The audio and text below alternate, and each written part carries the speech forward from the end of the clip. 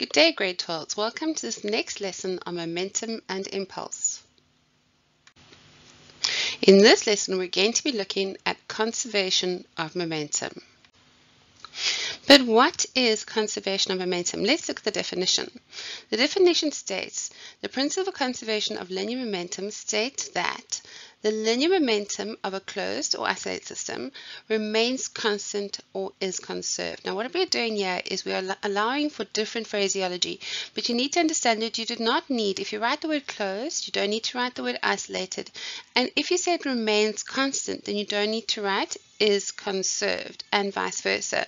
But the most important thing is that you need to understand that this, the linear momentum, in a system that has no external forces acting on it, remains constant, okay?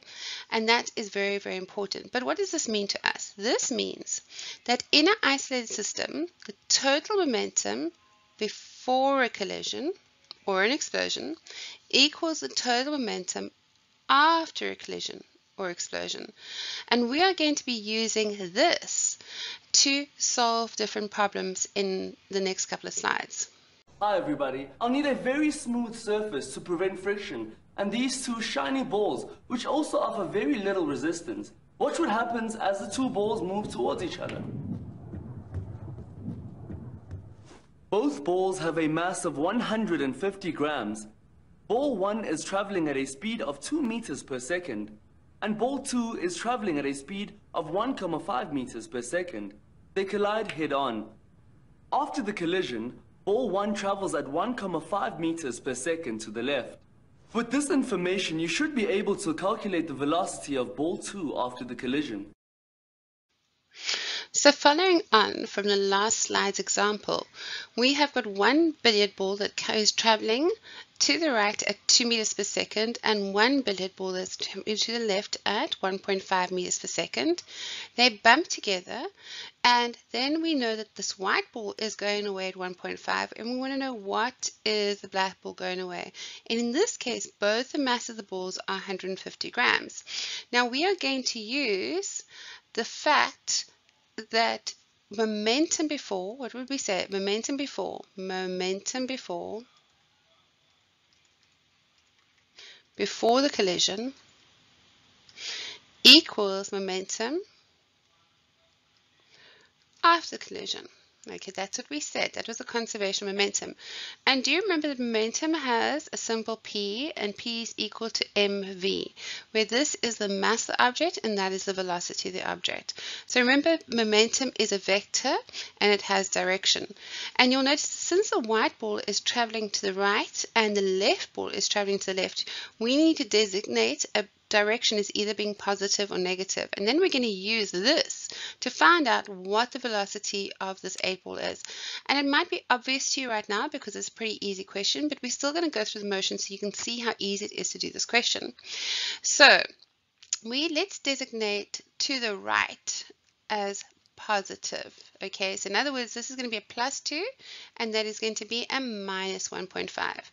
So what do we have initially? We have got the momentum of the white ball plus the momentum of the black ball is equal to the momentum of the white ball plus the momentum of the black ball.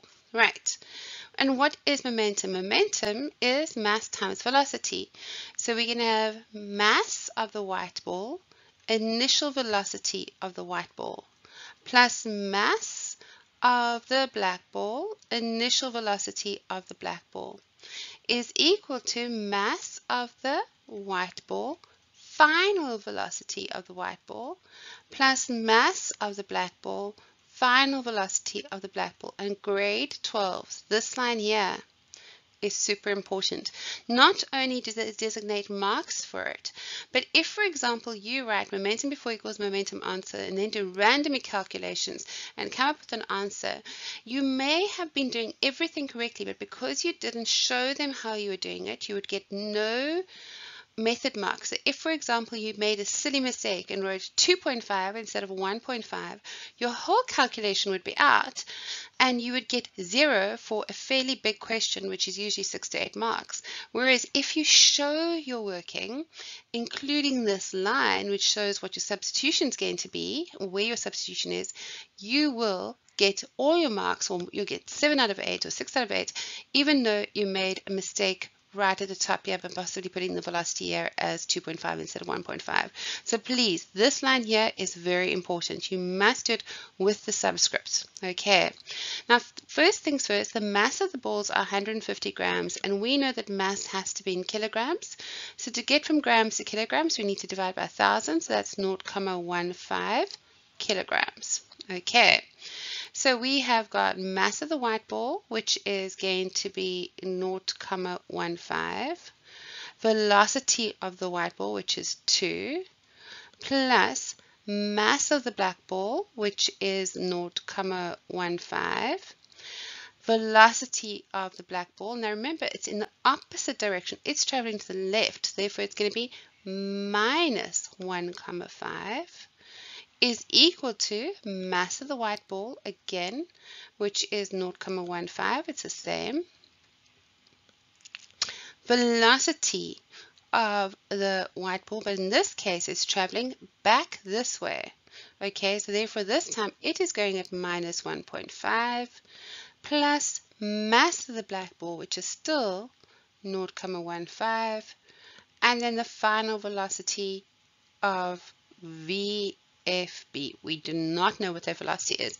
And even though we can assume that we know the direction, you do not put the symbol in there. You leave us to find out what that is. Okay, now I'm going to show you a little trick, because normally what you would do is you would just multiply everything and add and subtract and we get the final answer. But what a lot of people don't realize is the two objects have the same mass and the masses are constant, okay, and they're available in every single one. We don't have to multiply, we can just cancel. So I'm effectively dividing all these terms by 0.15, which makes my life a lot easier. So what do I have then? I've just got 2 minus 1.5 is equal to minus 1.5 plus VFB, okay? Therefore, we can say that VFB is obviously going to be what? It is obviously going to be, well, let's do it slower. We've got 2 minus 1.5 is going to be 0.5. And then we've got plus the 1.5, so the answer is going to be 2 meters per second. And because this answer is positive, we therefore know it is going to the right.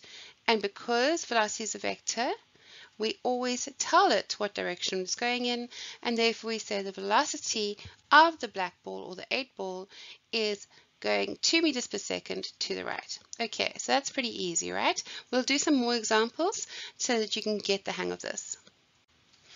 Now in the last slide, we did an example of a collision.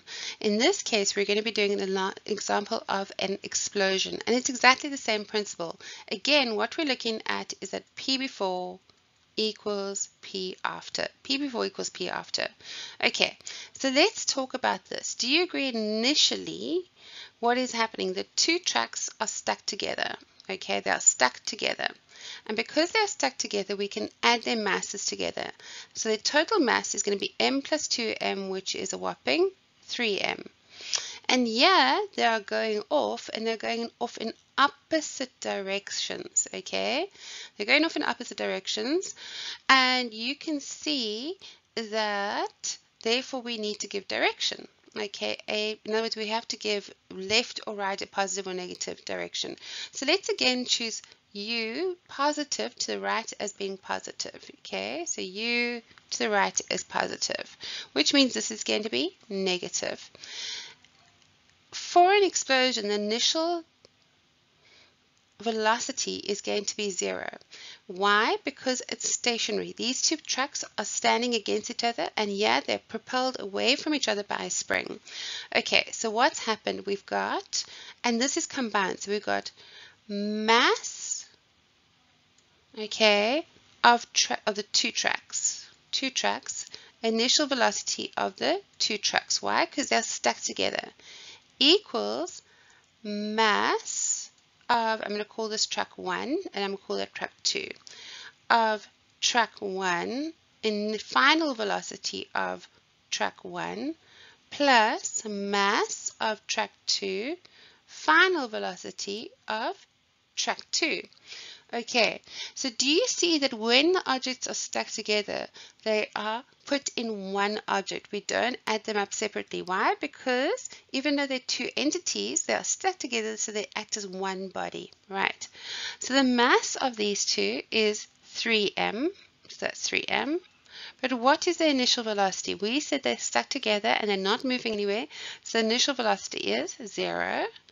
Is equal to the mass of track 1, and the mass of track 1 is just m, times the final velocity is 2u, but it's 2u in the direction that is going to the left, so it's a negative 2u, okay, plus, here we have the other track, and it has got a mass of 2m,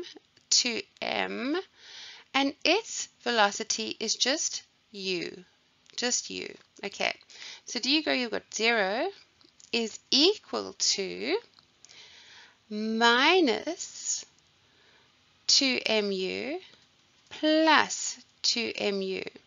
And what is minus 2mu plus 2mu? It is obviously 0. So in this case, you can see that because our initial momentum is 0, what does our final momentum have to be? Our final momentum of the whole system has to be 0 as well, okay? Why? Because momentum is conserved in an isolated system. And what do we mean by isolated system? There are no external forces acting on it. There's no friction between the wheels, we're assuming. There's no friction between the wheels, etc., etc., okay? So therefore we can say, since we knew that P before was 0, we know that P after is 0. So then we can find out other things about this, which we'll do in another example later. Right, so let's look at another example.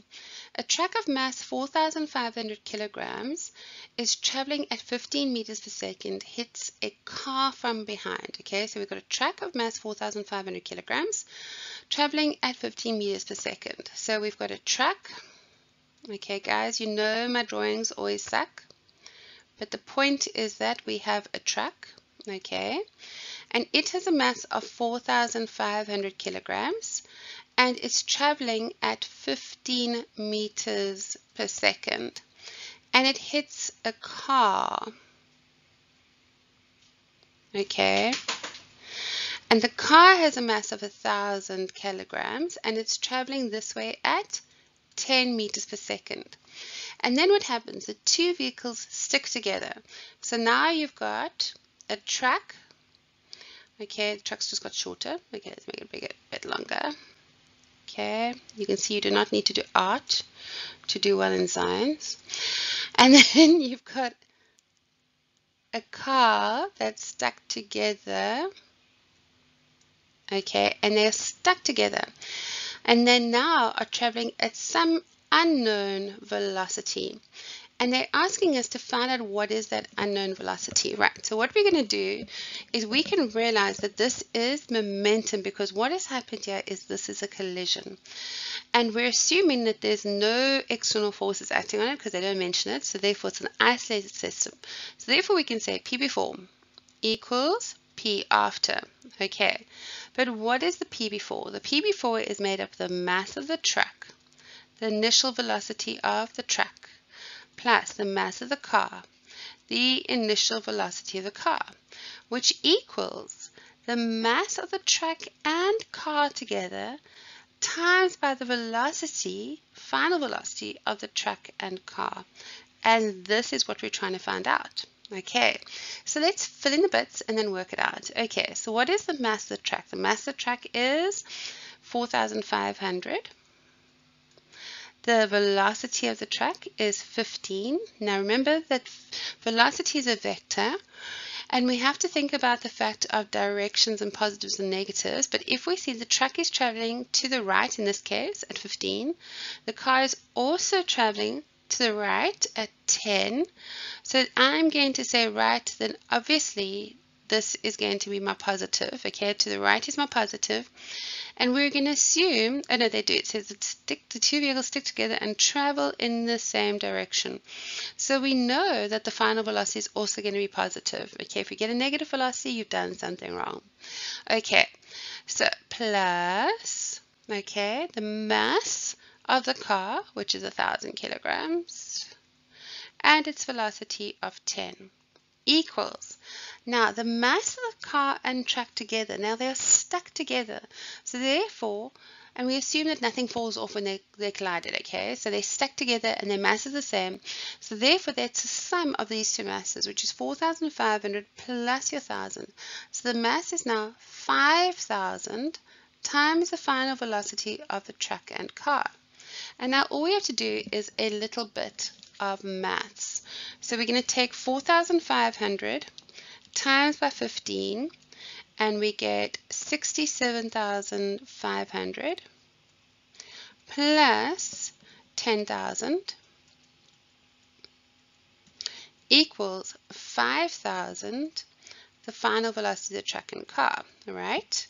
So then we add the 10,000 and we get 77,500 is equal to 5,000 velocity final the truck and car. And yes, you could have done this all in one fell swoop and got the velocity, but it's nice to do it in steps and make sure you get it right. So therefore the final velocity of the truck and car is going to equal your 77,500 divided by 5,000.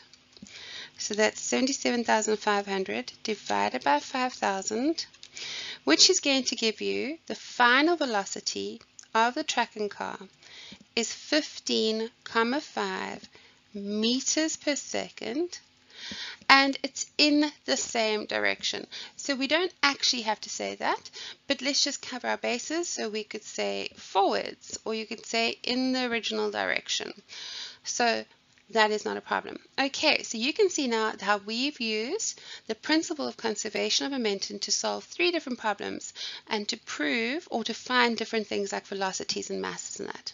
Okay. Right, let's do a final example.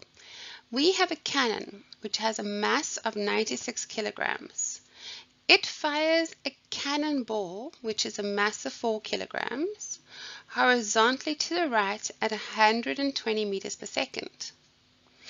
What is the magnitude and direction of the initial recoil velocity of the cannon? Okay, so now what do we have to think about? We have to think about is that the cannon and the cannonball were actually one. This is actually an explosion. This cannonball was inside the cannon before it was shot out. Okay, so what that means is that what do we know about the initial momentum? The initial momentum, P initial, is made up of the P of the cannonball, cannon, and the cannonball. Do you agree? Okay, and the P final is made up of the cannon, momentum of the cannon, plus the momentum of the cannon ball. Okay, everybody understand that? Because this initially, this ball here is on the inside, and then there's a little bit of gunpowder, and then they light up this fuse, and it gets shot off, and there you go, it explodes. So initially, we've got the cannonball lying in the cannon. So we know that P before equals P after. So we've got the P initial, which is the momentum of the cannonball and the cannon, which is just the cannonball sitting in the cannon. It's not doing anything. There's no velocity. So the initial momentum is 0, and that's important to realize. The momentum after is made up of the momentum of the cannon, which is the mass of the cannon, the final velocity of the cannon, plus the momentum of the cannonball, the mass of the cannonball, the final velocity of the cannonball. Now, let's think about this. If you guys have all seen something being shot off or whatever, like a gun or a rifle or even a bow arrow, I don't know if you can see that much in bow and arrow, okay, or in this case a cannonball and a cannon. When this gets shot off, the ball travels in the right direction, in this case in the forward direction, and there is a recoil, okay, and the recoil is when this cannon travels back in the opposite direction. It travels back in the opposite direction, and that is going to be what the recoil is, and they asked us to calculate the recoil velocity. And the reason I'm mentioning this is because of the fact that if this cannonball is going forwards, we are going to choose the forward velocity, in this case, as positive. Then do you agree that we should be getting a negative velocity for our cannon because of the fact that it's a recoil velocity? Okay, so you need to think these things through. So we've got 0 equals the mass of the cannon, which we are told is 96 kgs, times VFC, which is what we're trying to find out, plus the mass of the cannonball, which is 4, times its velocity of 120.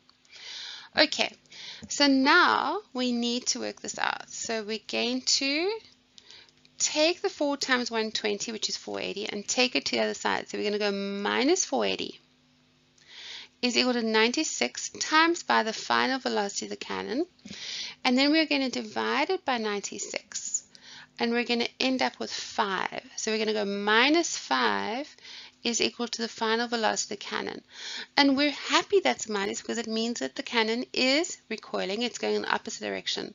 So the final velocity of the cannon is going to be 5 meters per second, okay, and if this has been shot to the right, then this is to the left.